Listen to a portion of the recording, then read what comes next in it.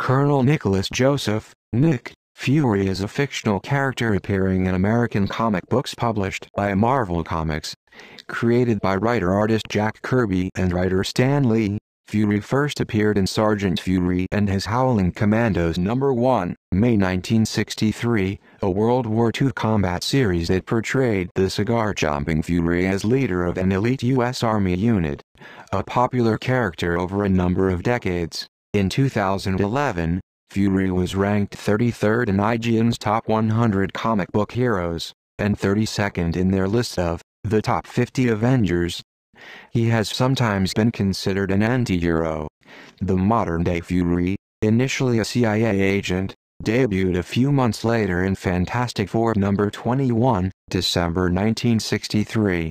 In Strange Tales #135, August 1965. The character was transformed into a spy like James Bond and leading agent of the fictional espionage agency SHIELD. The character makes frequent appearances in Marvel books as the former head of SHIELD and as an intermediary between the US government or the United Nations and various superheroes. It is eventually revealed that Fury takes a special medication called the Infinity Formula that halted his aging and allows him to be active despite being nearly a century old.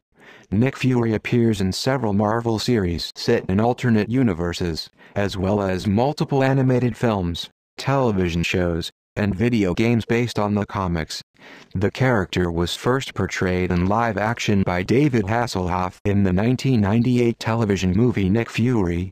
Agent of SHIELD Samuel L. Jackson later signed a 9-picture deal to portray the character in the Marvel Cinematic Universe franchise, first appearing in the 2008 film Iron Man.